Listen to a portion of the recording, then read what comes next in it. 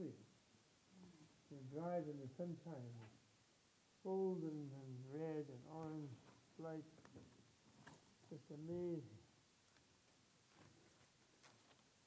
And glowing. Oh, man, it's glowing.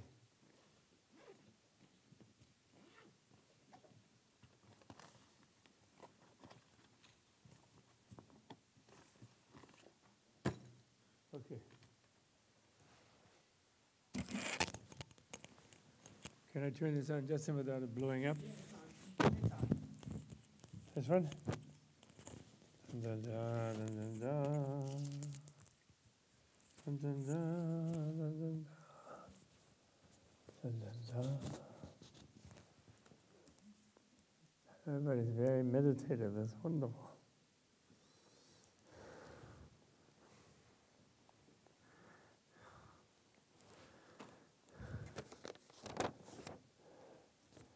In Sanskrit, Bhagavati Prajna Paramita Hridaya. In Tibetan, Chomden Dema Sherapachin Yingpo. In English, the Blessed Lady Buddha, Heart of Transcendent Wisdom. Thus did I hear on a special occasion, the Blessed Lord was dwelling on the Vulture Peak at Rajagurha, together with the great communities of mendicants and bodhisattvas. At that time, the Blessed Lord entranced himself in the teaching samadhi called Illumination of the Profound. Just then, the noble Bodhisattva Avalokiteshvara, the great hero, was contemplating the practice of the profound transcendence of wisdom, and he realized that those 5 body-mind processes are void of any intrinsic reality. Thereupon, impelled by the power of the Buddha, Venerable Shariputra addressed the noble Bodhisattva Avalokiteshvara, the great hero, thus: when any noble son wishes to engage in the practice of the profound transcendence of wisdom, how should he learn? Then the noble Bodhisattva Avalokiteshvara, the great hero, addressed Venerable Sharadateputra thus: Shariputra, when any noble son or noble daughter wishes to engage in the practice of the profound transcendence of wisdom, he or she should realize it in this way. Those 5 body-mind processes should be truly realized to be void of any intrinsic reality. Matter is voidness. Voidness is matter. Voidness is not other than matter. Neither is matter other than voidness. Likewise, sensations, conceptions, mental functions, and consciousnesses are also void. Shariputra, thus all things are voidness, signless, uncreated, unceased, stainless, impeccable, undecreased, and unincreased. Shariputra, thus in voidness there are no matter, no sensation, no conception, function, no consciousness, no eye, no ear, no nose, no tongue, no body, no mentality, no form or color, no sound, no scent, no taste, no texture, no idea. There are no sense media from eye to mentality sense media, and there are no consciousness media from visual to mental consciousness media either. There are no ignorance and no cessation of ignorance, and so on up to no old age and death, and no cessation of old age and death either. Likewise, there are no suffering, no origination, no cessation, no path, no intuitive wisdom, no attainment, and no non-attainment either. Therefore, Shariputra, because the Bodhisattva is without attainment, he lives in reliance on transcendent wisdom. Her spirit is unobscured and free of fear. Passing far beyond all confusion, she ultimately succeeds in nirvana. And all the Buddhas who live in past, present, and future rely on transcendent wisdom to reach manifestly perfect Buddhahood and unexcelled perfect enlightenment. Such being so, there is the mantra of transcendent wisdom, the mantra of great science, the unexcelled mantra, the uniquely universal mantra, the mantra that eradicates all suffering. It is not false and should be known as truth. The transcendent wisdom mantra as follows: Tadyata. Om Gate Gate Paragate Parasamgate Bodhi Swaha. Om Gate Gate Paragate Parasamgate Bodhi Swaha. Om Gate Gate Paragate Parasamgate Bodhi Swaha. Shariputra, thus should the Bodhisattva, the great hero, learn the profound transcendence of wisdom. Thereupon the blessed Lord arose from that samadhi and applauded the noble Bodhisattva Avalokiteshvara, the great hero. Excellent, excellent, noble son. So it is, so it is. One should practice the profound transcendence of wisdom in just the way you have taught it. And even the transcendent Buddhas will joyfully congratulate you. When the blessed Lord had spoken thus, the Venerable Sharadatiputra, the noble Bodhisattva Avalokiteshvara, the great hero, everyone in that audience and the whole world with its gods, humans, titans, and fairies rejoiced and all applauded what the Buddha said.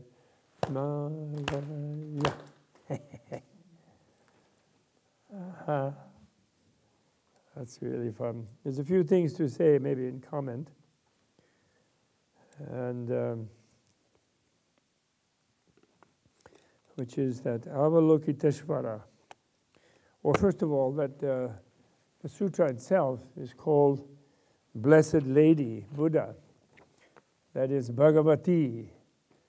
And this is because the transcendent wisdom, Prajna Paramita, is said to be the mother of all Buddhas, because all Buddhas must go through her to be present, to become Buddhas, and to be present, to be born as Buddhas, become present in the world.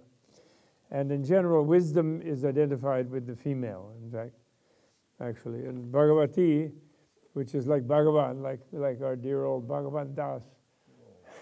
He lives across the road from me nowadays, temporarily. He's renting there.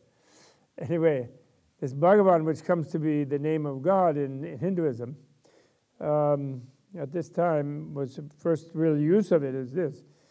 And it means a lucky one. Bhaga means a share, a portion, a fortune.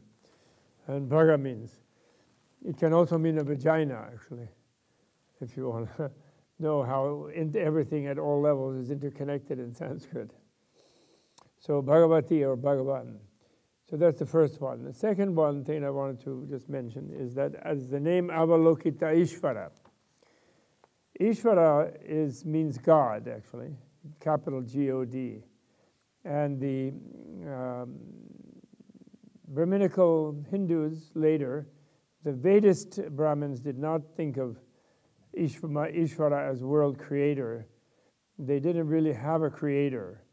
They had a panoply of gods like the Olympian gods, and no one creator sort of thing, although toward the latter part of Vedism, before Buddhism and Jainism arose in India, in the latter part of Vedism, they began to think of Brahma as a creator.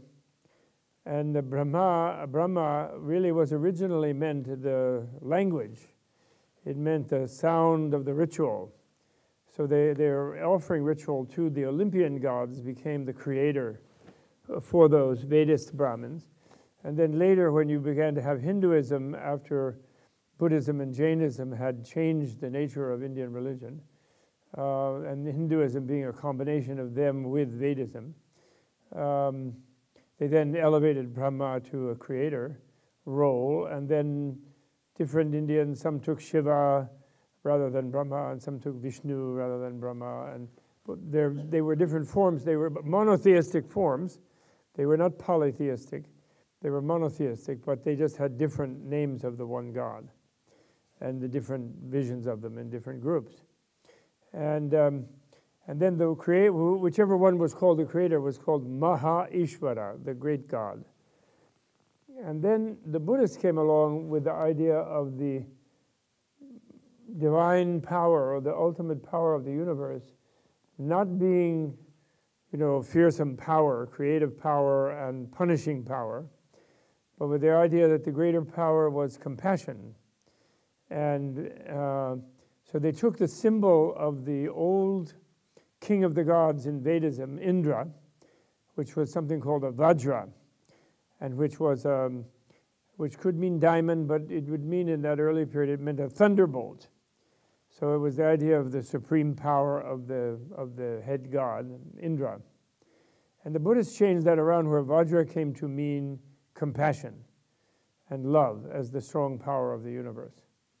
And at the same time around, as they were bringing that forward, they had this idea of this great bodhisattva who was sort of a Buddha bodhisattva, like already pretty perfected bodhisattva, Avalokiteshvara. And his name, Avalokita Ishvara, is a kind of critique of the idea of Maha Ishvara. Because Avalokita means who looks down with loving concern. So the God who looks with loving concern became the model of the divine, rather than the God who is great, and powerful and dominating, and fearsome, actually. And so this concept of Bodhisattva Avalokiteshvara is a very powerful one in India. And although the Indians have lost track of it because Buddhism was destroyed by the Islamic invasion of India in around 1100, from 800 to 1100 of the Common Era. And but a lot of the sweetness in classical Indian culture comes from that, the bhakti idea, because the old Vedic gods were not loving type gods. They didn't love you. They were powerful, and you had to placate them through the Brahminical ritual. And so that's why the ritual became so important, actually. Anyway, that's the second point. The third point is I love the fact that the Shariputra, who is known as the foremost of the wise in the Theravada tradition, the monastic Buddhist, or I call it individualist Buddhist tradition, of those seeking their own freedom and liberation from suffering and enlightenment. And he asks Avalokiteshvara, how does a noble son practice or learn and practice the transcendent wisdom? And then Avalokiteshvara answers, any noble son or noble daughter. Because the dualism of the early, both Sankhya, both the early Hindu philosophers and the Buddhist philosophers of the Theravada and Mahasanghika schools, the 18 different monastic Buddhist schools, they were mainly male Brahmins, and they were dualists actually, and they couldn't think of the idea of this world as it is being nirvana. They couldn't deal with that. The world itself being nirvana, and one's ignorance preventing one from understanding the world itself as being nirvana. They had to think of nirvana as something beyond the world, and so that you had to get out of the world. And here, this is being rejected, all of this. And the fourth thing, that's three things, and the fourth thing is this thing, no eye, no ear, no nose. What is this all about? This is a very good meditation of the type that Dale was teaching last night, and I understand also very, very, very skillfully and effectively this morning, about where you sort of discard your boundary type of thing. And you get over your fear of death by not holding back from being one with the universe. So you can't die once you're one with the whole universe. There's nothing to die into. You are the whole thing, so to speak, right? So, but the Buddhists were scientists. Buddha was a scientist, not just asking somebody to believe him on something. He was asking people to look at reality, and if they did, they would find it. Now, this relates to what I call the nose challenge. Now, I want you all to meditate on your own nose, which this sutra here says, Avalokiteshvara, inspired by the Buddha's illumination of the profound samadhi, teaching samadhi, says, no nose, okay? Now, meditate about your nose. What do you mean, no nose? I have a nose, I think. I'm into my nose. I always jokingly say that nose is our lifelong hood ornament. And we're all cruising along with the nose there. And if you have a little nice petite nose, then maybe you have to go cross-eyed to find it. But if you have a big one like me, you can easily see it. But what does it mean that no nose? What does that mean? Okay. Now this is your meditation. It is a discursive, analytic meditation, not just a quieting meditation. And what is it? Okay. Now, right now, Where is your nose? Try to point out your nose in your mind. I mean, you can also take your finger if you like. You point out your nose. Now, if in fact you put your fingertip on your nose, then is that your nose that you're touching? Could you lose that patch of skin in an accident or through plastic surgery or for whatever reason? If you could do that, would you still have a nose with a scar there, or a hole there, or a different shape of skin, or a piece of plastic there? Would it still be your nose? I think if you meditate on that, you will decide, yes, it would be my nose, without what I'm now touching. So in fact, what I'm now touching is something that is not actually my nose. Maybe I could say part of my nose, but for me to say part of my nose, I have to meaningfully know what the nose is. Okay? So then, move your finger over to where the nose curves onto the cheek bone, the skin. If you press down, you hit a cheekbone.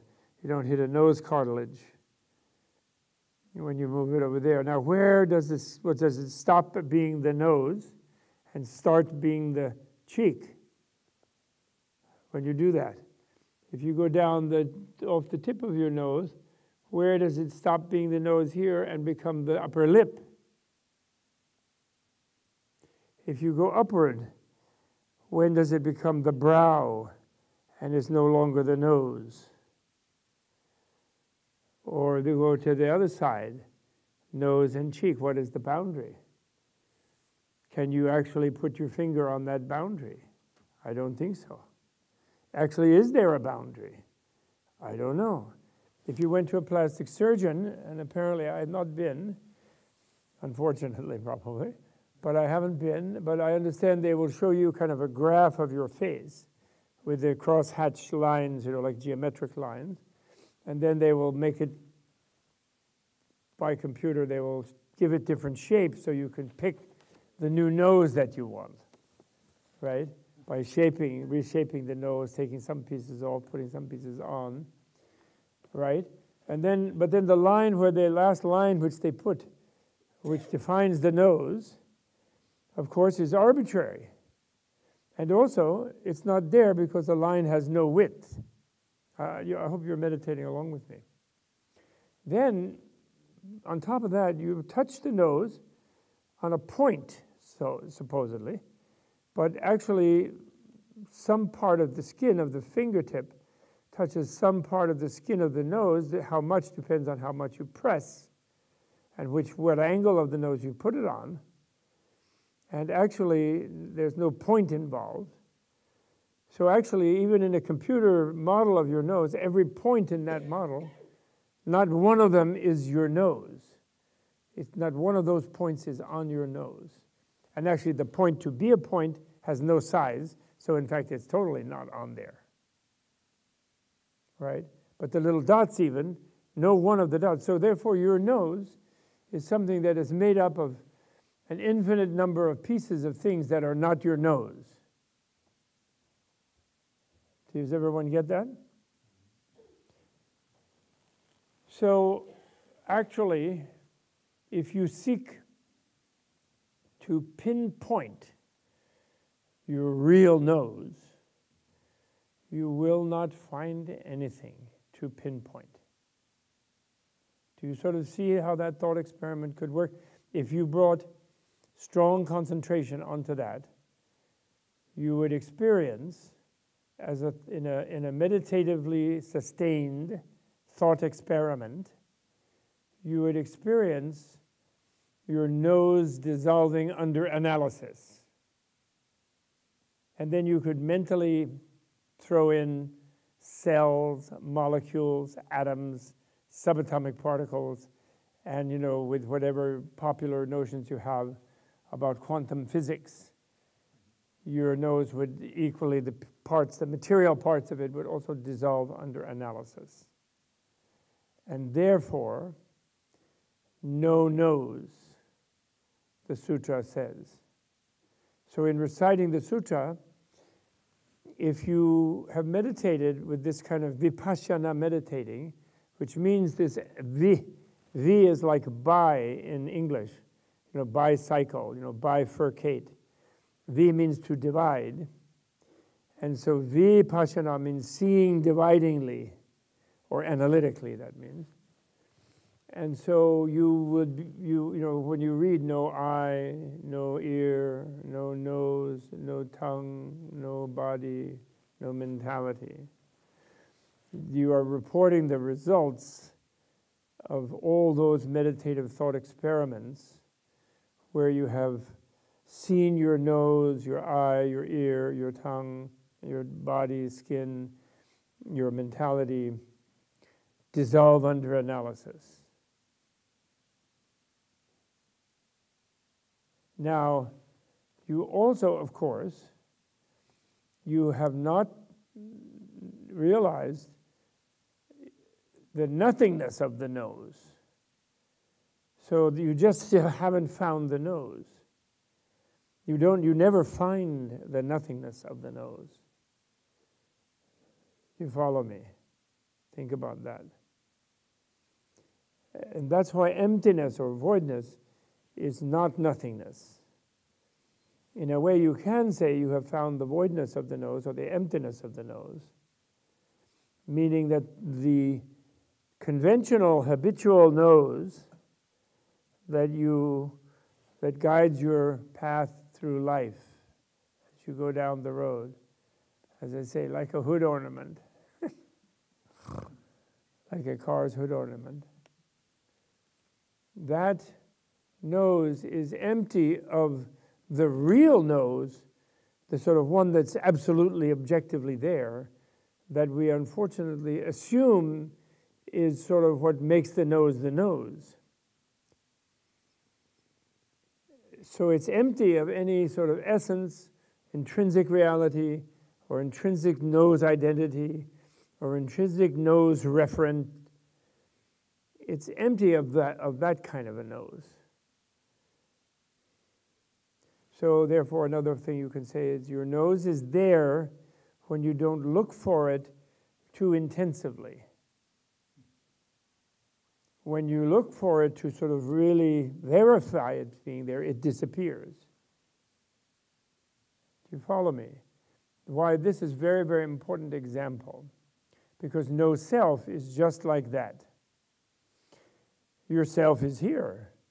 You're sitting here, you're concentrating, you're meditating along with me. We're meditating on this sutra, teaching of this sutra on emptiness. But if we look for that self to say, okay, it's just exactly this.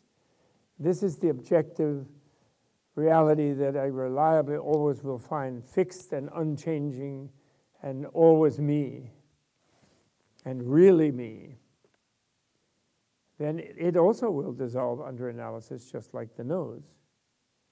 And that is the no self. That is selflessness.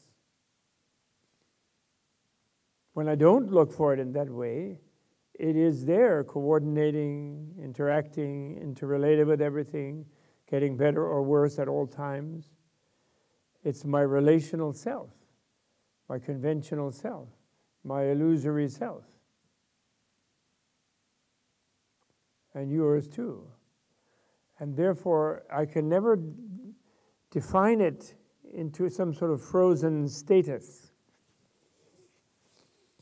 I do not have the security of always being the same no matter what I do or what conditions I expose myself to or connect myself to.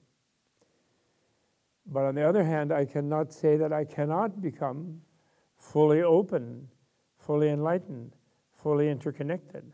I cannot merge with the luminosity, the clear-light transparency of the void, of the emptiness. Thyself can become a Buddha self, but even a Buddha self is a conventional Buddha self. It's a relational Buddha self. As a Buddha self in some sort of absolute aloofness from reality, there's no such thing. Buddha's quick to say. That's the meaning of the famous Zen statement, if you meet a Buddha on the road, kill him. They put it in some dramatic way, but they just mean that that Buddha, that thing that you think outside you, that person or that thing, is not really the Buddha. It will dissolve under analysis. Conventionally, it may manifest as a Buddha. It may teach people like a Buddha can. It may awaken the Buddha in the people. But it's not like Buddha's there and not here. Buddha's no more. Buddha's Dharmakaya, or body of reality, is just as much in all of us as in any sort of icon of the Buddha or living icon of the Buddha, living being who is a Buddha. It's just as much in all of us. Because Buddha, from an enlightened point of view, Buddha becomes a Buddha by feeling he, she, or it is one with every other living being. Okay, you following that? Hopefully. And then I just want to therefore double make the point that this being one thing is not what I call the cheap oneness of the mystic.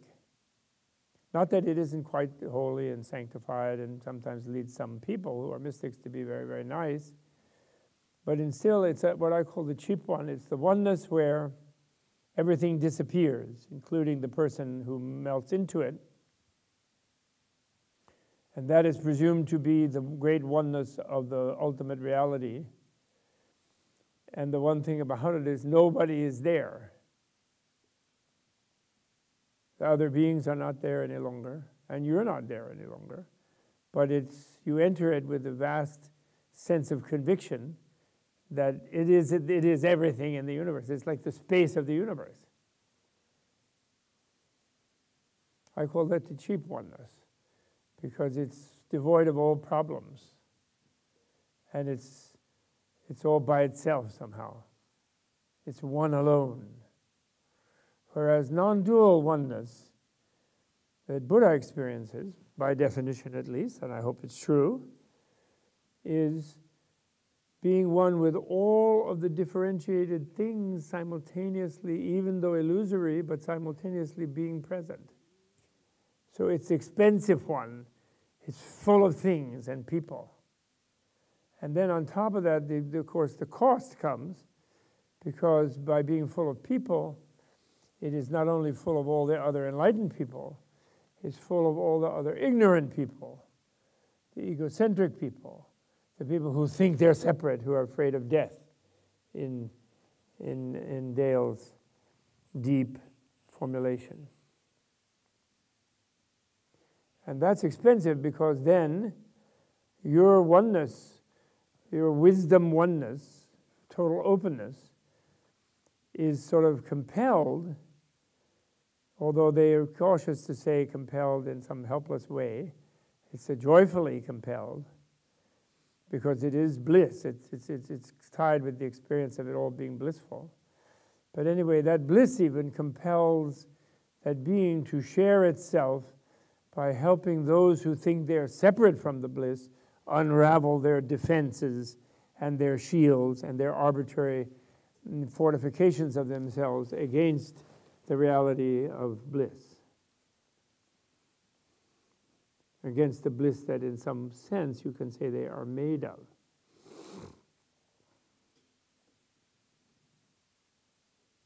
Now, the reason that in Buddhist meditative psychology, the empty mind meditation is not considered the most important one, or that is to say shamatha, what they call peaceful, staying still, stillness, silence of thought flows. This one is not the ultimate one. The reason of that is precisely that it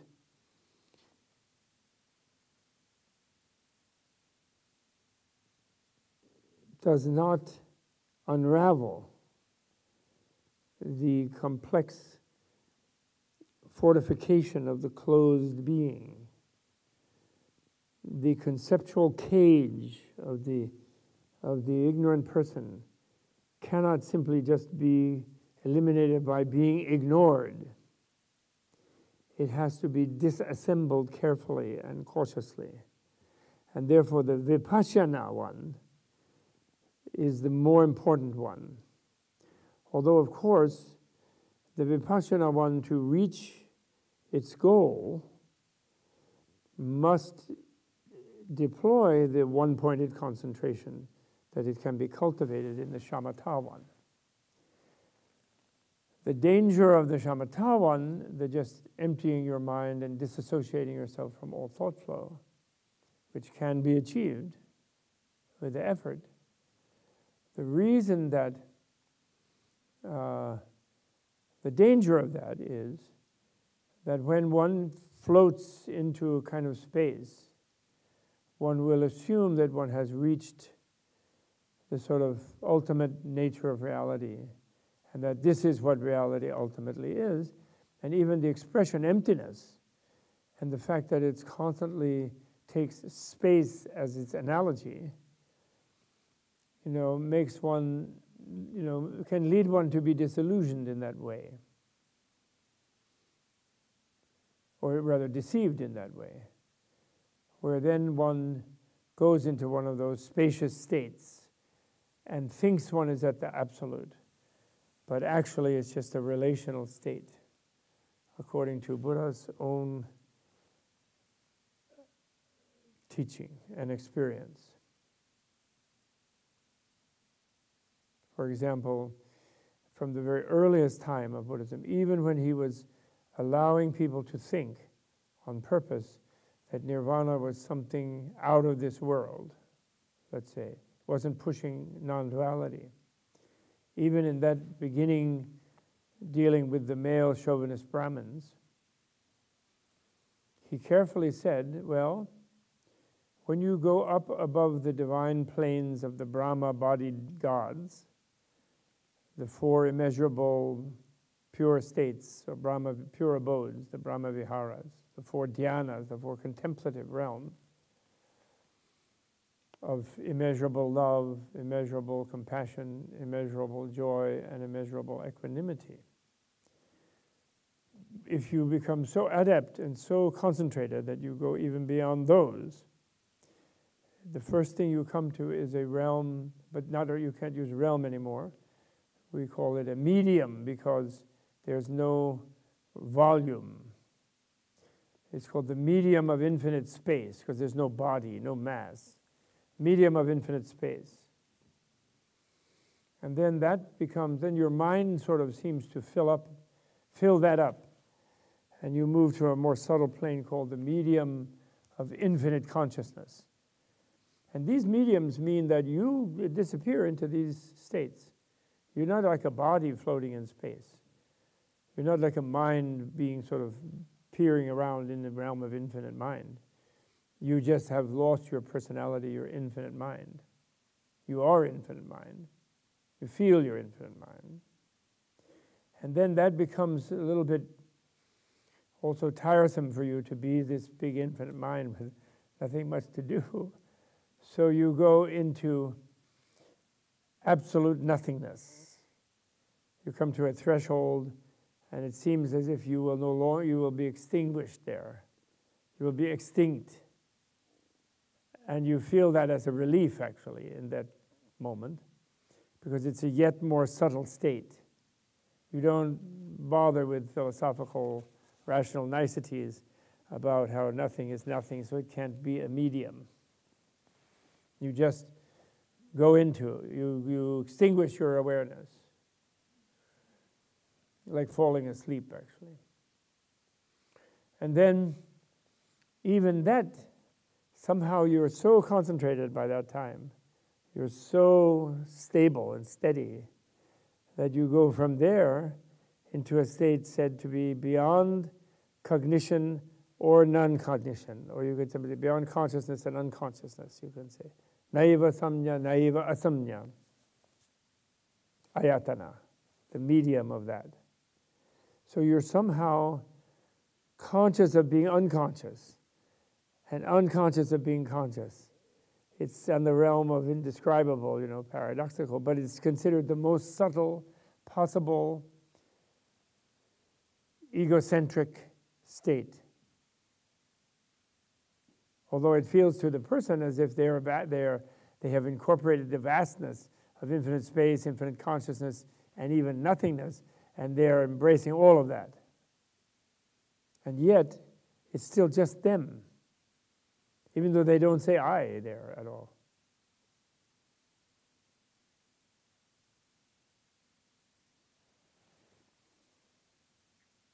So Buddha achieved these states, he said, and actually in his biography, although we can't necessarily rely on the validity of that, but in his biography he was acclaimed by teachers, yogi teachers and others, to have attained these states. And that fourth one is very similar to what in Hinduism they call nirvikalpa samadhi, non-conceptual concentration, or sometimes turiya, the fourth state. But Buddha clearly said these are not nirvana. He said nirvana is something, but it's not these. Nirvana is reality, but not these. Nirvana is just as much the reality of running around or being in hell as being in one of those super quiet states. He insisted. But he didn't emphasize. He just left it out there for those who might have felt overwhelmed to take full responsibility for their state of delusion and might feel there's some place they can take their personality, their conflicted, ignorance-driven personality, closed personality, separated personality. There's some place they can take that will be the final place, the final freedom of that personality. He knew they needed to feel that way. But then he left that hint. Those kind of states are not nirvana. Neither are all the many heavenly states that he described, actually, also.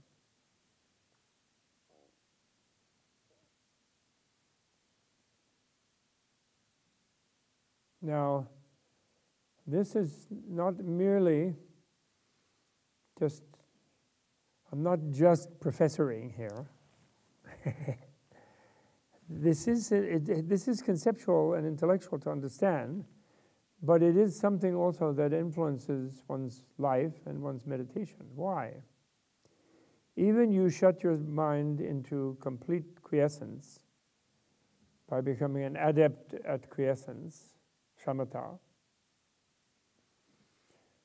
unconsciously or subliminally, you still have a sense of where you are.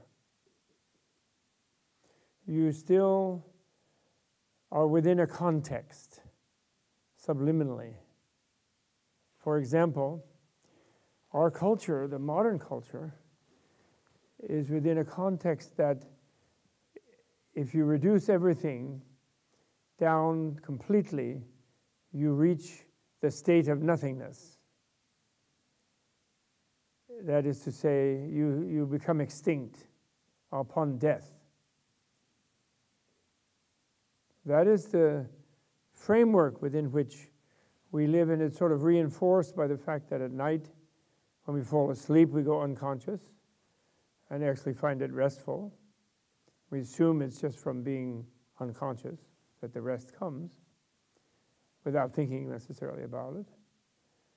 We look out in the sky at night, and we see some stars out there, and depending on what we know about astronomy, we realize the light is like millions of years old, or light years, because they're light years away, and all this kind of thing. And really, there's just a dark space out there, and above our fragile atmosphere, then nothing can live. So it's kind of a death space, a death zone of nothingness. We have the common sense that inside the atoms that constitute our substantial world, habitual substantial world, there's like a nothingness, an empty space. And so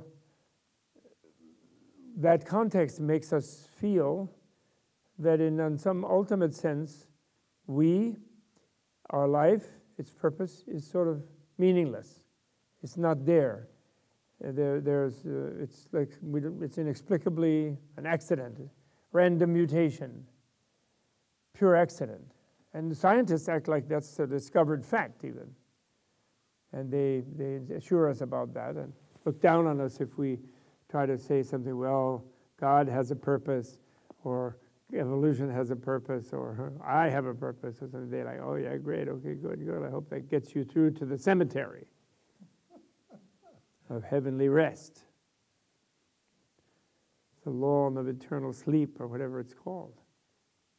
So that's one kind of context.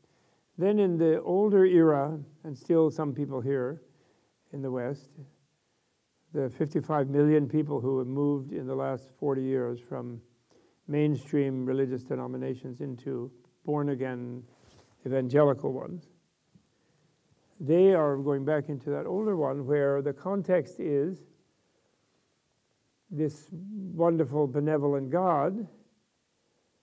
So when you die, you'll be taken care, because then He sent Jesus, so He'll take care of you, or you're faithful to Allah and He'll take care of you, or Yahweh, He'll take care of you.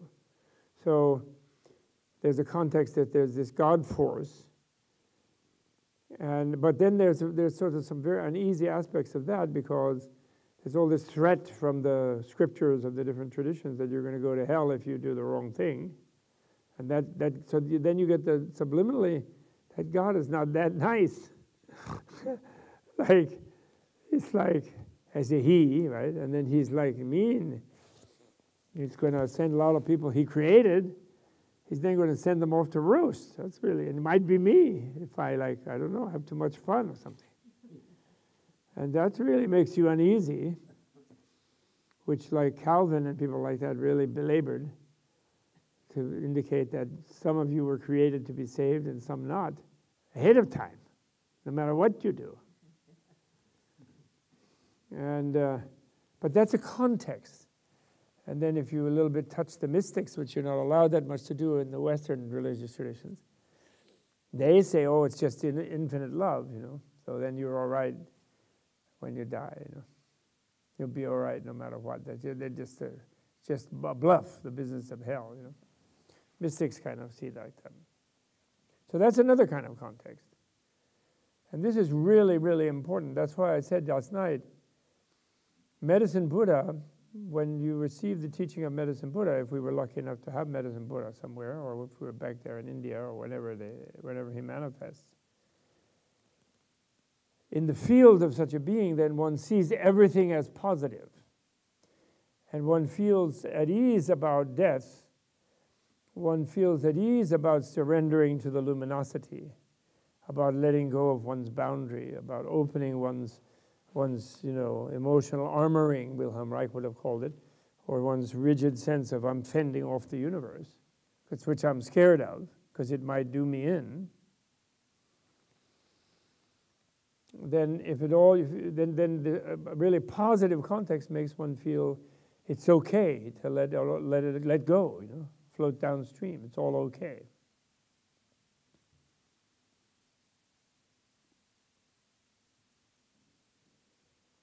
So this question of examining one's context is really, really meditatively important. And it takes a conscious effort to look at whatever contexts, cosmic contexts, are on offer, and to sort of see what is the evidence for these different contexts, and what is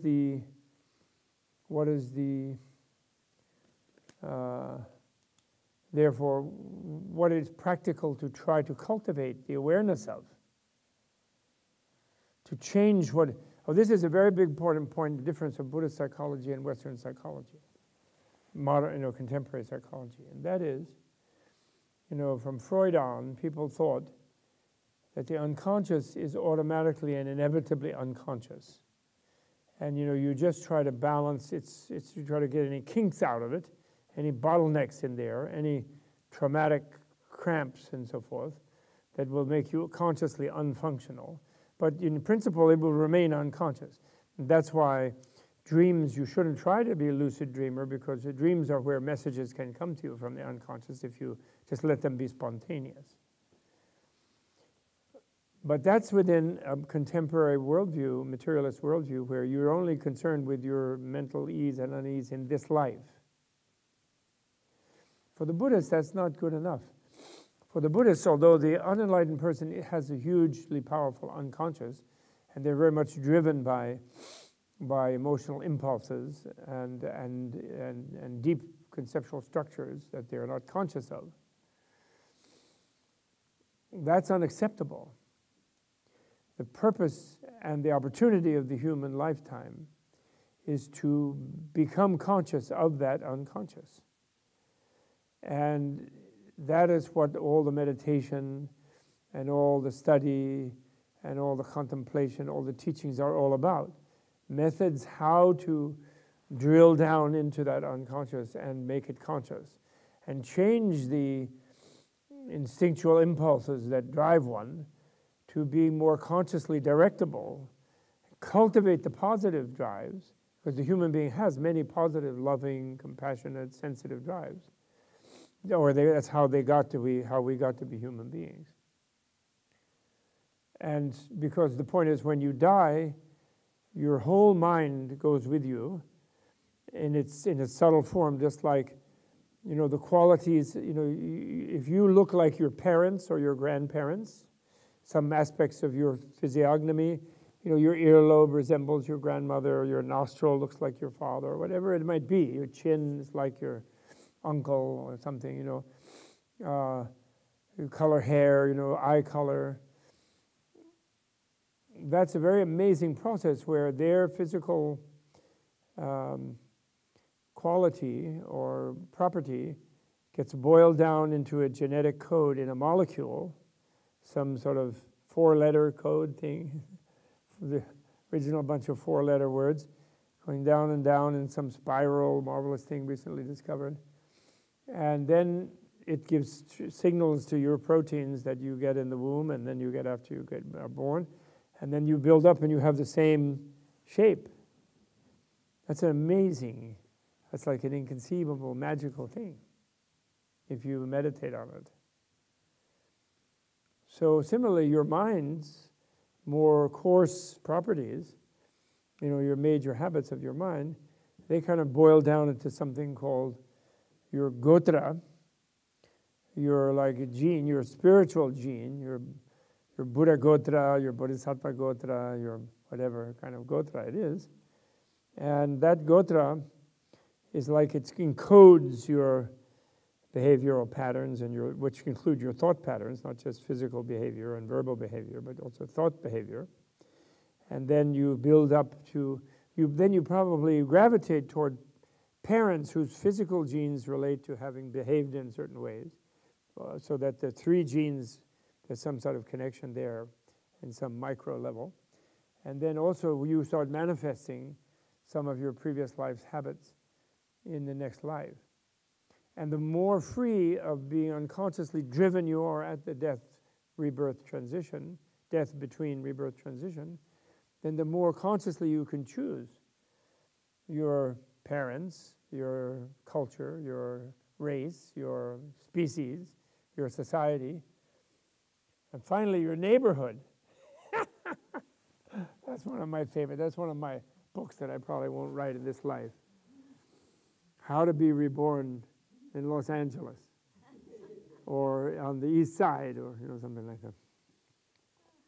Because there's this time in the Book of the Dead, Book of Natural Liberation, where the dreamlike embodiment of the soul being, or the spiritual gene-bearing being, cruises around and sees lots of couples getting it on in the human plane, and then falls in love with one of them and sort of wants to get into the action.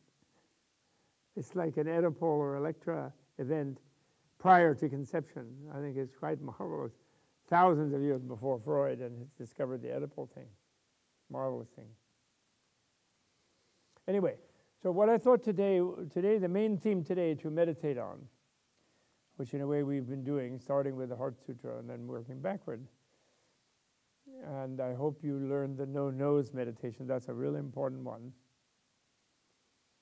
But the main theme is where the path begins in the Indian and Tibetan way of organizing the path to enlightenment. The first step in the path, actually death and meditation on death, is the second step.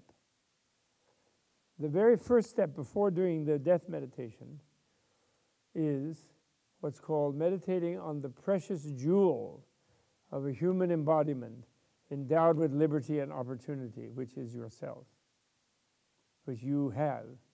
If you're listening to that teaching and understanding any language, Sanskrit or Tibetan or English or whatever it may be.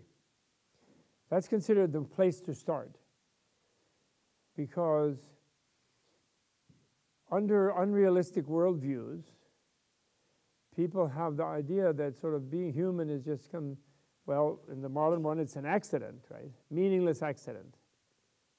And if it's, if you're healthy and if you have good circumstances and you're lucky enough, and you're lucky, then you can be a semi-pleasurable experience until you reach a certain age, as long as you stay reasonably well and free of accidents. And then it's over and it had no ultimate meaning. It's just like a random event in the universe. And then in theistic traditions, it's made by a God. In the image of God, there's a puzzling thing, they say, because, of course, God is imagined as some kind of superhuman. And the purpose is to become like God. In the West, they get a little nervous about being too much like God. Then they sort of execute mystics who act like I am God, like occasionally they do. But sort of be like God, meaning loving, kind, maybe wise, although they don't emphasize wisdom, faithful. And so there is a bit of a purpose. And then one wants to get to heaven, But in the Buddhist thing, it's a kind of a midway between the two in a funny way. Nobody created it. There's no such person to be blamed or praised for the whole shebang in Buddha's view. And Buddha got that view according to the scriptures, the Pali scriptures actually, as well as Mahayana. He got that view by meeting God. Do you know that sutra, Kevada Sutta, in Pali? Well, it wasn't Buddha in that one. There's another one where he meets in one of the Jataka tales. But in that one, a monk, a seeking monk, meets, who's not a Buddhist, but he's a yogi, a samana, shamana, and he meets Brahma. And he comes up to Brahma and he says, okay, great Brahma. He goes in subtle body, meditatively to the Brahma heaven. And he says, I've heard you created the world. I'm a yogi who wants to understand it fully. Please tell me how you did it. What was there before earth, water, wind, fire, space, and consciousness? And then Brahma's answer to him is, basically, do you have an appointment? And he says, you know who I am? I'm great Brahma, and this and that. And he goes on, he recites it 2 or 3 times. And the yogi keeps saying, well, I know you are. I'm not saying you're not. But I didn't ask you that. I just want to know how it works and how you did it and what's happening. So then Brahma won't answer. So then he leaves. He withdraws from that heavenly plane. But as he's leaving, it's like a Wizard of Oz kind of story. Brahma comes out himself and meets him in some intermediary space and says, wait a minute, wait. And then first he's a little nervous. He thinks Brahma's going to scold him or punish him or something. Then Brahma says, no. You're a real seeker and a yogi, and I have to answer you. It would be very wrong of me to brush you off. The thing is, what happened is, when this particular material world arose from like a big arisal, big bang, but it's not a bang, it's kind of a more slow thing in the Indian cosmology. He says, when it arose, I was the first person here, and there was nobody else around, and I kind of wondered, like, where is everybody? Like, where am I? What am I doing here? Sort of thing. And as I was wondering that, all these other godlings that you saw there in my throne room, in my heaven, they appeared, and when they saw me, they said, Dada! And first I said, I'm not your Dada. Like, give me a break. What's happening? And then they looked so threatened and freaked out. I said, okay, I'm your Dada. Everything is fine. It's all under control. Like Alexander Haig in the White House, you know. It's all under control. And ever since, are you okay? Do you need, who's having a cough there? Can we get you some water or something? You're okay? Okay. And then the Brahma said, so I have to tell you, admit that to you, you know, because you're a real seeker and you're asking the wrong person. The person who understands how evolution works is the Buddha down there, who's in India right now. So you should go and ask him, and he will explain it to you, whatever best way for you to understand it. And then there's two more things I want you to do. You first ask him to explain it to me. And because Buddha, even in Pali Sutras, Buddha goes to the different heavens, actually. It's not like Pali is all very humanoid. He goes to those heavens and he teaches those gods. He teaches his mother in one of them, who's in Indra's heaven and so on. And he teaches other ones too and helps them, because they get very upset, the gods. Because when they've been God for a billion years type thing, and then they fall down, everything is terrible. They don't want to really be in some lower plane, you know. And he consoles them and teaches them what to do and tries to get them to think about it when they're in their party land, you know, heaven, bliss land, so pleasure land. He tries to get them to think about the longer term and to use their tremendous divine intelligence to study the Dharma. And apparently many of them do, actually, they say. So anyway, and that's the first thing. And then the second thing is ask Buddha to tell the human beings when horrible things happen to them, it isn't my fault. Because I'm not omnipotent, I didn't create evil, you know, which is the Buddhist answer to the theodicy problem of the monotheist. So there's actual in the thing, you know.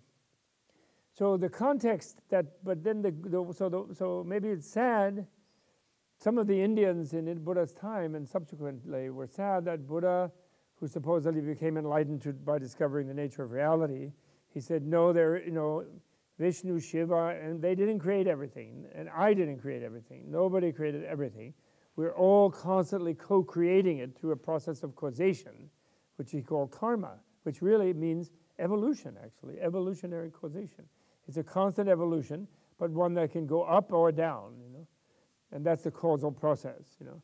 And his karma theory, I consider it a biological theory of how life is shaped and formed, which includes mind as a force in nature instead of just pretending it's all some atoms and molecules and genes, you know. That's part of it, but there's also the minds of beings, you know. And it's more radical than Darwin. Darwin just says, you know, and the creationists are freaked about Darwin because your Texas creationist doesn't want to have genes like a chimpanzee, you know, which would also mean like a black person or a Mexican, you know. They want to go with Donald Trump and build a big wall. They don't want to be female. They don't want to whatever it is. They want to be like a white god, you know, like they have in those things in San Diego, that famous thing of the fundamentalists. So, but people who listen to Buddha and all the people in India subsequently, they didn't mind. Not only did they don't mind having chimpanzee genes, they don't mind having been a chimpanzee, personally. And again, danger of being a chimpanzee if they act too chimp-like, you know, or gravitate toward a chimp. And like, we had one Lama who lived with us in Amherst who was really upset by Miss Piggy.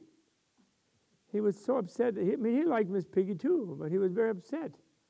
He said, what would happen to a young child, who watched a lot of Miss Piggy and fell in love with her, and then died in an auto accident or some disease or something, and then was like, in the between state, he would head toward the pig world because he so much liked Miss Piggy.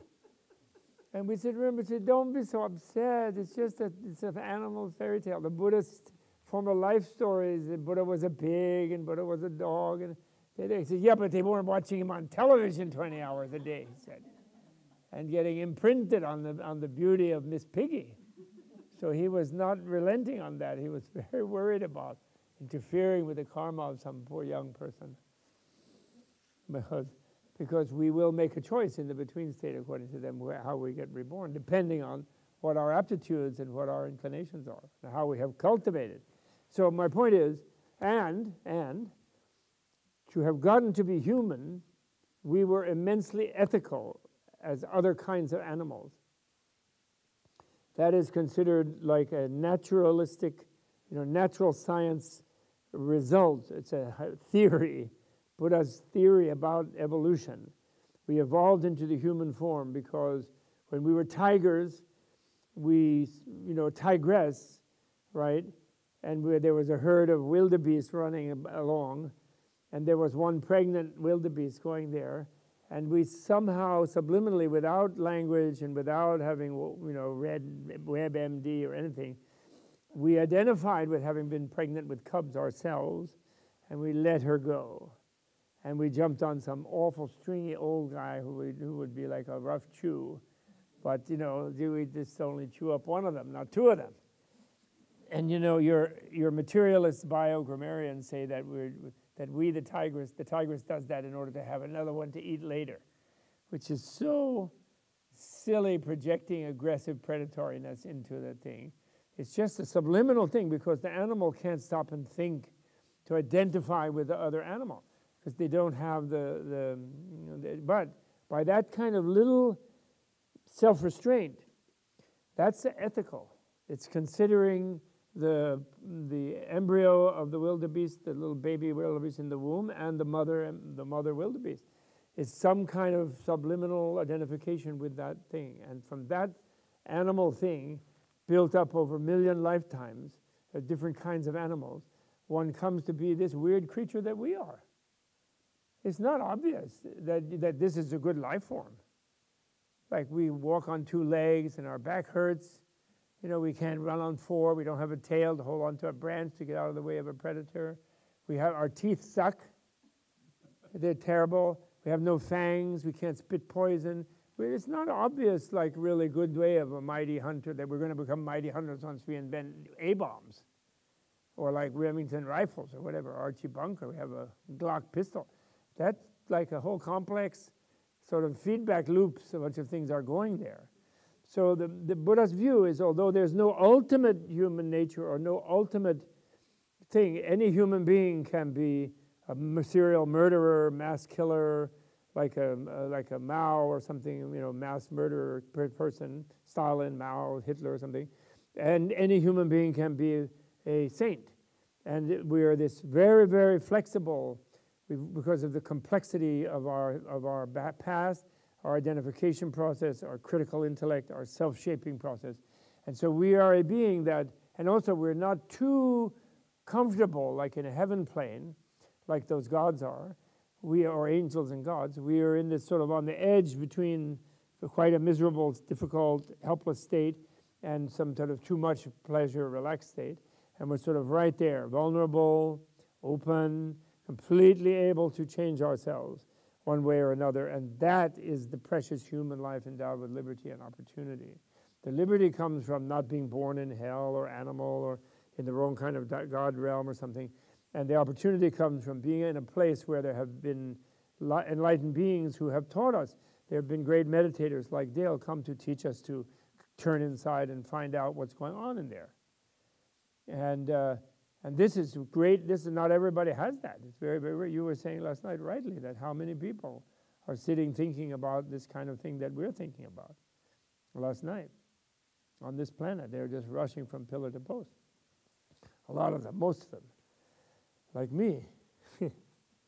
So the precious human life, that's why it's a realistic worldview, acceptance of causality, realizing that the idea of an uncaused cause or a first cause, or something coming from nothing, is an asinine idea and completely irrational and unexemplified. Nowhere in nature can it possibly happen. The rule of common sense is continuity in all. And similarly, an end into nothing will also not happen. It all goes on forever. They kind of act like, oh, I'm a Buddha, everything is over. The arhats in the dualistic Buddhism, they are constantly talking about how my job is done, have no more birth for me, which leads people to the misunderstanding that Buddhism is somehow anti-life. What they really say, some of them may think that they're not going to be born again, But Buddha has another thing coming to them later as he informs them in the Lotus Sutra and a few other places that there's no way in which something will ever become nothing. Nirvana is not nothing. And Nirvana is also not a place, it's uncreated. It's not a place you create by causal process. The causal process is stripping away your failure to understand where you actually are already. That's the non-dualism. But they say that. And then even people say, oh, well, Buddha, what do you mean? Buddha doesn't get reborn. But Buddha is totally reborn. Poor guy. Nirmanakaya, the body of emanation of a Buddha, they say, by definition. Now, I don't know if it's true. Could be mass delusion, but it's one I prefer to this mass delusion. But Nirmanakaya is because you are infinite, right? Just think about it. By definition, you have become infinite. And to you, that's a blissful thing. That's your Dharmakaya, reality body, and Sambhogakaya, your beatitude body. Okay? But being one with everything means you're also one with every painful thought of every living being, infinitely. Not just even on one planet, infinitely. You are totally aware of them not realize. You have a double vision. You see them as uninterrupted part of the ocean of bliss. No problem. But you see them not knowing that and being really thinking they're unhappy, but therefore being unhappy. They're taking themselves as a bunch of bliss, configuration of bliss, and configuring it so as to feel misery. And you could always say, well, it's just their delusion, but they're still feeling it, and it still makes them miserable. So what is your oneness with them? How does it manifest? It manifests whatever medicine they need. Because you are one with the creative energy of the luminosity that makes everything. So you can't even resist being born, manifesting yourself in some specific way that fits with their specific configuration and distortion of confusion that makes them experience bliss as suffering, right? Which means ignorance, right? So Buddha's born infinitely, in other words, reborn infinitely. They just don't emphasize it because people who find birth to be laborious would be freaked at the endless seva of being a Buddha. You know, Buddha is a servant of every suffering being. They say it. They say Buddha, a Buddha, any one of you becoming one, or if you already have, considers every other sentient being the way it's specific, one by one, the way a mother considers her only beloved child. In other words, that life and that making that suffering into a happiness is more important than some sort of manifestation of oneself. You know, if you're having trouble with your child as a mother and you hear that, you might think, poor guy. Because you don't know that it's possible for Buddha because of the intensity of the bliss of the awareness of luminosity, the deathless state where you are the vastness of life. You know, Amitayus is one of the names of Buddha called, which means boundless or immeasurable life, infinite life. So the precious human form, so then in realistic world, when we get a realistic worldview like that, there's no end to the flow of causation. There's no beginning to the flow of causation. But there is a level, though, where one can perceive it all as not happening, in the sense that what makes it miserable is where one thinks it's really like this, you know, where one thinks it's this bunch of absolute things, so that one's suffering is an absolute thing.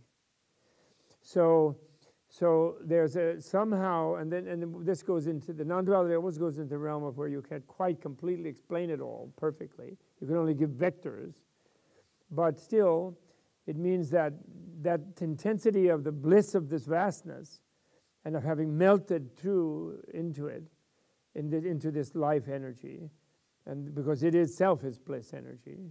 Bliss meaning, what does bliss mean? Bliss means completely satisfying, and therefore naturally wanting everything that's enfolded in it to be satisfaction. That's all. And anything that's resisting that then becomes something to kind of flow around. But of course, It's skillful also because it's conscious. And if you just sort of try to bomb things into bliss, what happens is that people, it's like hugging a paranoiac. They feel they're being assaulted and they become more rigidly defended. And they try to ward off this flow of energy. They don't embrace it. So the only way they can open is through their own understanding, opening that it's all right. You know? So then the realistic motivation, life motivation, is the second branch of the Eightfold Path. And that motivation, once you realize, if you realize that your life, body and mind are an evolutionary eye blink, a moment in an infinite path, coming from an infinite past, going toward a potentially infinite future, and you're this moment, your life is a moment, not just that you're going to be in the moment of this life, but your whole life is. And that moment, what you do in that moment, can determine the quality of that infinite future, big time. You then become where there's no other sensible purpose to this life than opening to the luminosity by whatever method there is. That is really the highest priority it becomes, right? And then, and you really get jacked up, that's why it's the first in the path, because then you're motivated to really use your life in a sensible way. And that's why those people who met Buddha in ancient time, they would just come into his field, they would just see him, and they would say, okay, I'm with you. And he would say, ehi bhikkhu, which bhikkhu, by the way, doesn't mean monk, it means mendicant. So it's only possible in a society where there is a free lunch, unlike ours. Because mendicant means one who lives on alms food, you know, and asks for free lunch. Not breakfast, not dinner, just lunch. So he says, ehi bhikkhu, you know, come here, mendicant, and then they change their clothes. They're recruited immediately, because they somehow feel, they see the possibility of being this kind of, entering this field of bliss and becoming a node of bliss for all beings. They see that, you know. Even though they might interpret it as it means they sort of have to send their mind elsewhere to some nirvana. And they don't see it, they don't see the immediate possibility of that, which is complicated, because you have to unravel something surgically, very carefully. You can't just smash through it, right?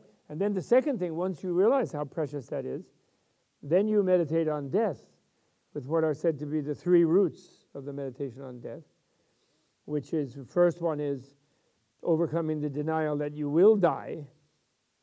And here the Buddhists would say that, while everyone intellectually knows that they will die, when you meditate on the certainty that I will die, if you go deeper, you realize that it's sort of on some level, more subliminal level, you act like you'll always be there, the way that, you know, the way you are. You'll always be your one unchanging point of personality. It will always be you. And so we act like we're always having endless tomorrows. You know, we put off things, we procrastinate, we think we'll go to the on retreat later, you know, whatever. After we finish this, after we make our million, then we'll go off and meditate and become enlightened, sort of thing. Now in Silicon Valley, it's a billion, I think. Million isn't much now. So that's the first route. And then you get really certain that you will die, and that you suddenly realize, therefore, every minute is really precious. Then the second route is said to be the uncertainty when it will be. Could be your last any time. Then that gets you even more pumped up and intensified. And then the third route is that when you do, only your super subtle mind, your spiritual gene, will be what you take with you. So what are you invested in your openness, your super subtle mind? And a synonym for that could be openness to luminosity. What are you investing in your openness to luminosity? And the way you invest, how do you invest in your openness to luminosity? How do you open yourself? Well, you give gifts. You let go of something you really like, that you think you should keep. You let go of it. That opens you, that act. You mentally let go of some credible attachment. That opens you. You know, then you think of someone else's situation. When you interact with someone, you think of how it's impacting them. You're ethical. You're ethical, and you want them to get something from it. And you see it from their point of view, what it is that they want, and you act accordingly. Then that's being ethical. And that opens you, because you restrain maybe what you just only think about what you want. And then someone hurts you, and then instead of reacting angrily, you use that to build your tolerance. And you realize that they did so because of their confusion, because they were gripped by some negative emotion that has them working like a robot, and they don't know what they're doing, and they're going to get worse trouble than they're going to be worse hurt in the future than you are, etc. So you develop what they call the shield of patience or tolerance, and then you become creative about opening yourself and doing more, and being more and thinking more, and then you get into meditating and you get into critical thinking, wisdom. So you do those paramitas, those transcendent practices and virtues. And then you become a more enlightened being. You use this human life really fantastically. It becomes the platform of infinite positive progression. If you don't attain Buddhahood in this life right away, you will at some life, absolutely. The other thing about it is, remember when Buddha attained enlightenment under the Bodhi tree, he had a big shock before attaining nirvana. Well, in a way, I think he was so close to nirvana, it didn't shock him that much. But if you remember the story, in whatever version you heard, all of the versions agree that he first remembered infinite previous lives of himself. Beginningless previous lives, he remembered in every detail. So the mind's expanse into infinitude is also in time as well as space. And that was first thing. And I believe he could do that then because he was at the bliss boundary of nirvana, and so he realized he'd always been in nirvana in all those previous lives. Even though some of them had been hell, some of them had been here, but he realized nirvana was uncreated and has always been here. So he shifted the context. It's a nirvanic context of, he was at that point of final veil of ignorance being drained, and he was even seeing the past as having been nirvana. He was revising his memory, his experience of those past things. He was revising that as having, I was actually in nirvana then when I was roasting on a fire, or when I remember he gave his body as a rabbit to a traveler. He jumped in the fire to be cooked as rabbit burgers. Remember? So, but then he wasn't any more painful to him when he was at that fate. He just saw that as a part of the play of bliss. And then, he remembered everybody else's previous life. And you can't say, therefore, that your beloved Theravada, where's my Theravada fanatic over there? You can't say that your beloved Theravada doesn't teach compassion, because if you had infinite previous lives and you remember them in detail, and everyone else did too, and you remember them in detail, then you are completely confronted with your total entanglement with every single being, beginningless entanglement, that it's all one being. And you've been in every conceivable relationship with every single one. And so your feelings are their feelings, and vice versa. But without mentioning the word compassion, I just say he remembered everybody else's previous lives. Then he saw all their future potential destinies. And so he had to unfold their futures as well, And then he attained the termination of all outflows, as they say, or contaminations, which is nirvana.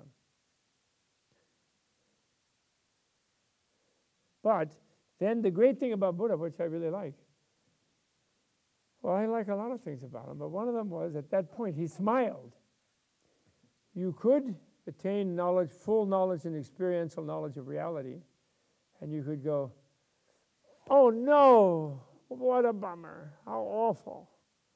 And then I better not tell anybody about it, I freaked them out. Ignorance is bliss in this case, right? But he didn't say that. He said, ignorance is suffering. Actually, if you know what's going on, you'll be blissful. He smiled, in other words. That was a great thing. That's one thing I like about him. Then the second thing he said, okay, now I'm a Buddha, I know everything, and I'm happy. But I don't say you have to believe that. He then said, I'm not demanding this kind of blind faith belief. He says he's a Buddha, and he's kind of cute looking now.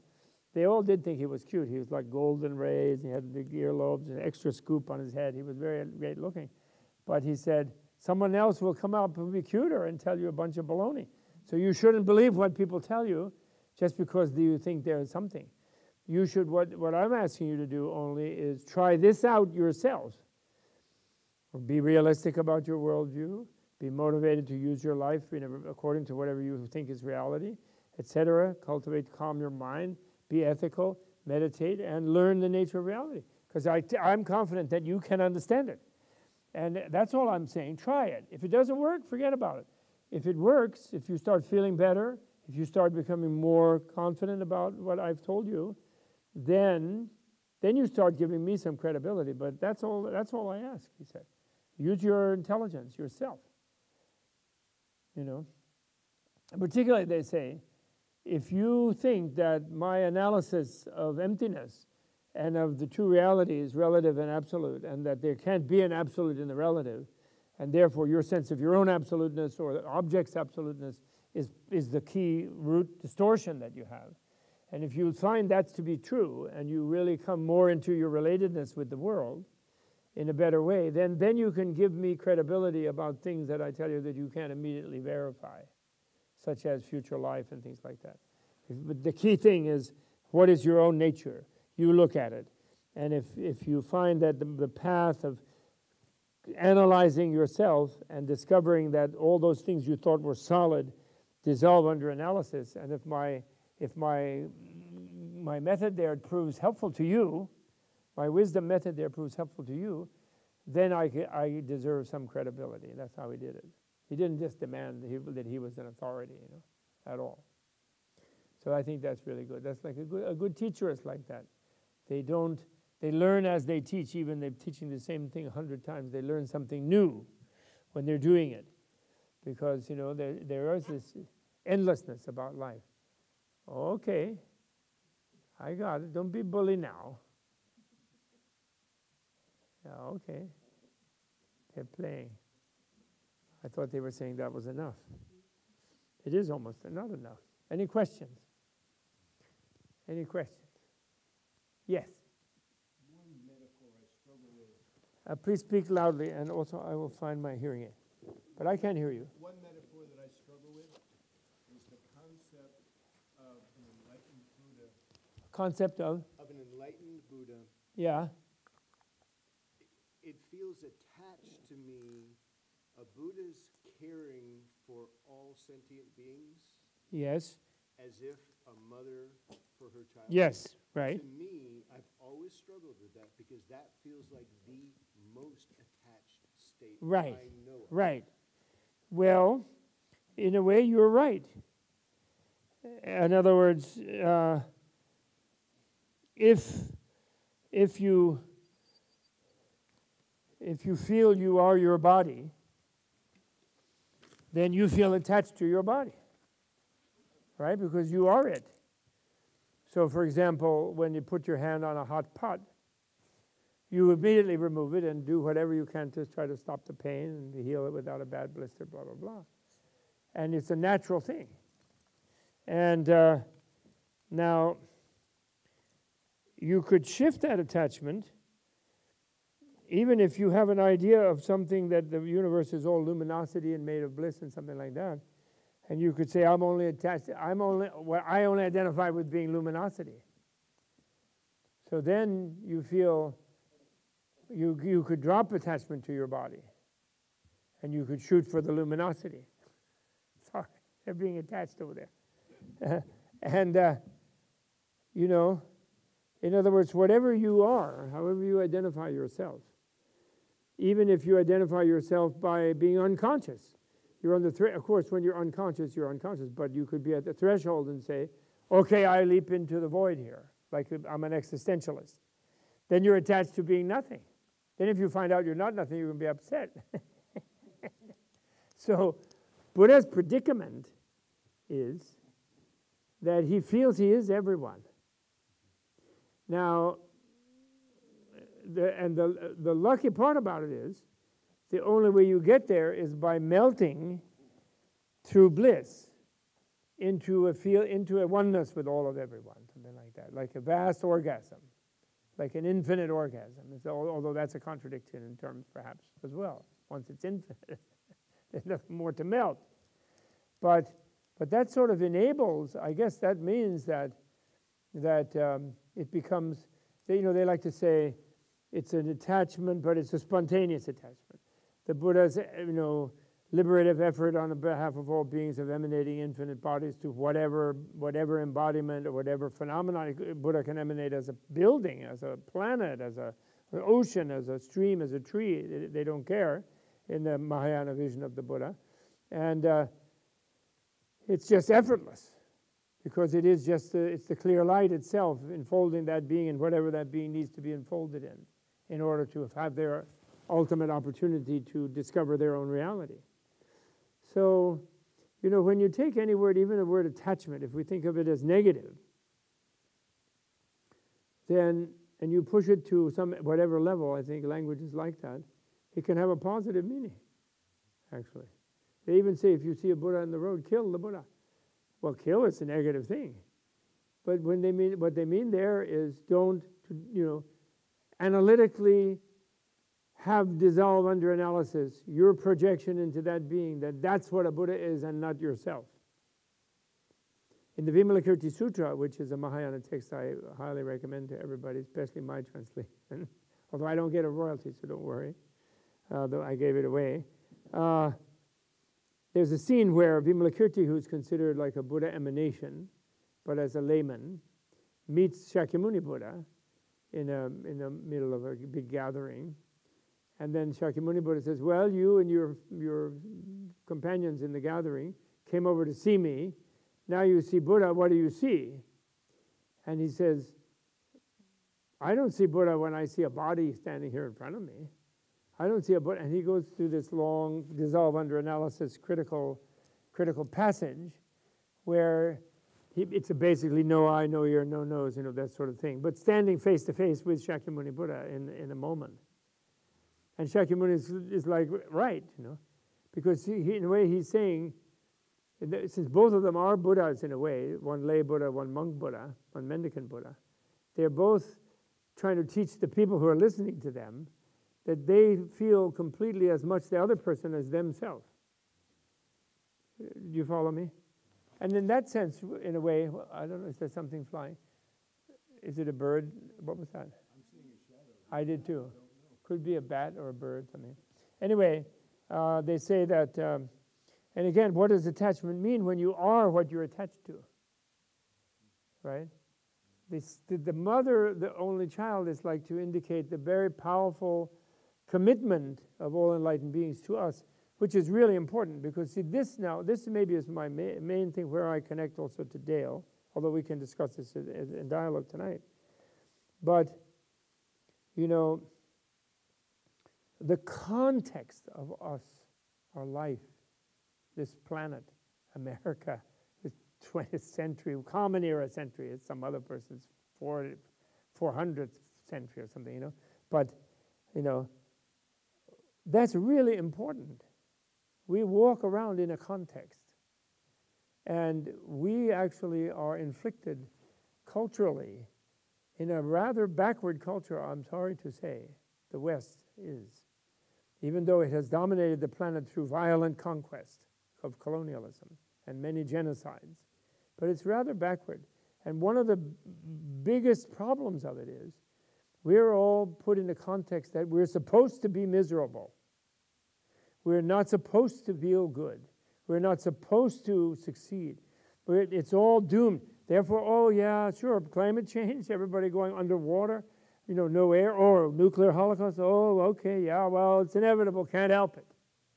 And then this accident then we're given the palliation, the alleviation that it's all nothing anyway, so we won't regret it when it all blows up. When the Death Star destroys the planet, there's no Obi-Wan outside who's going to say, oh, there was a disturbance in the force. It's all over. Nobody will remember that it ever happened.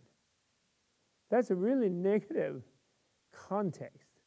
And it makes, And if you are as radical as I am nowadays, that Buddha's analysis is that the unenlightened person is actually psychotic. What do you do? How you would define a psychotic?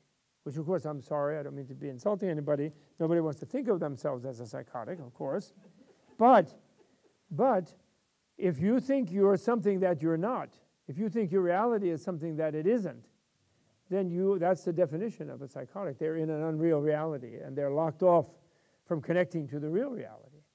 And if you say that's the case, then things like everything is ultimately nothing, and it doesn't matter, or there's some sort of an absolute being outside everything who can, if you just say the right word, or you have the right credit card or membership card, you'll be okay and everybody else will go to hell. Any of these negative, and then this is supposed to be a veil of misery to test you and all that. All of these things put you in a context where you are, it increases, I wish I really was something else that wasn't here. This can't work here. It's just awful. And so why bother? Well, maybe only bother would be to be a little more comfortable in this whatever remaining time I'm occupying this body. There's no other higher thing to do. Excuse me? What you just described, doesn't that pretty much cover all of Judeo-Christian? Well, no, and versions of Judeo-Christian, yes. Versions, but you never should say Judeo-Christian, Judeo-Christo-Islamic, because it's all one flow. But the Hindu monotheists are sort of similar, but a little bit less because they had connection to this other vision of the success, the glory, the beauty of the human form and the human opportunity, and the fact that it is all clear light, What was it, the Albigensians? The Albigensians in the south of France there, Carcassonne, this place, they thought everything was kind of paradise already. It was good. It was the New Age was already here. And that Pope went and killed all of them because it's bad for people to think everything can be fine, That's really no good. We ought to keep them under the yoke, So I think, I don't think it's specifically that. I think China also, like a little bit, had that. But I think basically the cultures, civilizations that were conquered are probably the better, more gentler ones than the ones who conquered. Especially because actually they invented most of the technologies that enabled their conquest, but didn't use them to conquer other people. They stayed in their place, more or less, because they were having a happier time, with their ragas and their good Chinese vegetable cooking. They didn't eat the awful food. Have you ever read one of those histories of culture in Europe about how what bread was like shoe leather? And the French didn't serve hot food to the aristocracy until the 1890s, and Mr. Escoffier and the Ritz. That stuff that King Louis XIV had on the swans and the goose and the palaces made of this. That was the food that they then had to eat after looking at it, and it was all sculpted like that in lard and served cold. No wonder they died young. And never mind. I mean, that's kind of just humorous. But my point, I'm trying to stick with the context, because in a way that's what Menla is dedicated to. It's my own consolation prize. I usually save it to the end, but nowadays I'm doing it early in retreats. People ask me sometimes, "Are you enlightened?" And I have to be honest and tell them no. And then they look very worried because I've been studying for 50 years, whatever. And I spoke Tibetan in 6 weeks, so I probably was Tibetan in a previous life. And after all that, I'm still not enlightened. So then they get upset. So then I say, no, but I do have a consolation. I have a consolation prize. And I've been developing in recent years. It's become stronger and stronger to me. And it has to do with what I said about Buddha remembering previous lives. See, nirvana, if it's, in the Tibetan, when he attained enlightenment, he said, profound, peace, luminous, uncomplicated, and most important, uncreated. Like an elixir of immortality is this reality that I have discovered. He said, like an amrita, elixir. Deathlessness, in other words. That's the deathlessness in our course description. But uncreated means it's not made of causes and conditions. It means that the only way it can be uncreated and still exist is if it's always been here. If it is actually the eternal reality of everything. It's nirvana, right? And this stuff, and in non-duality, it's experienced by two different types of beings. One that knows that, and one that doesn't know that. And the one that doesn't know that is really struggling against the flow and fighting and feeling miserable and having problems, which includes all types of lower animals. You know, one eating another, subsistence, livelihood, who's going to eat me, fighting with the other, right? Then the human, then the gods also, they're just in a jacuzzi. The other is a billion-year jacuzzi or something. So they're just not really focusing, They get overindulged. So the human is the one that's still doing that, like the predatory animal or whatever, or the predated animal, but can think it through, and can figure it out. And then Buddhas did that, countless numbers of Buddhas. And they're enjoying that thing. So my consolation prize is that although I'm not enlightened, and I am self and othering away up and down the highway, as that wonderful guy in Kentucky, farmer, says, just keep driving. Americans, whatever it is, just keep driving. That's his description of the climate change. Anyway, whatever it is, when I do attain nirvana in some life fully, when I become a Buddha, some life or another, because they've given infinite chance, even me, I can't miss, right? Have infinite opportunity. We all can't miss. All of you can't miss. You're going to be Buddhas. Tough luck. Then you realize you always were. Yeah.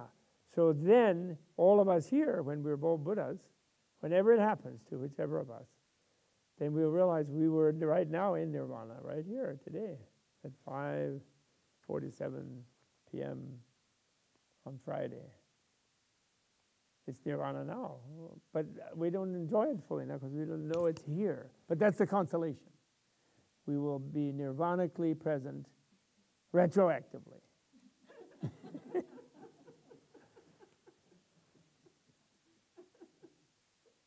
What do you think, Nina? I've heard that before. I know. Well, luckily, I've been consoling with myself with that for a while. Luckily. Very good. But I know that. Is there anything else that you're thinking?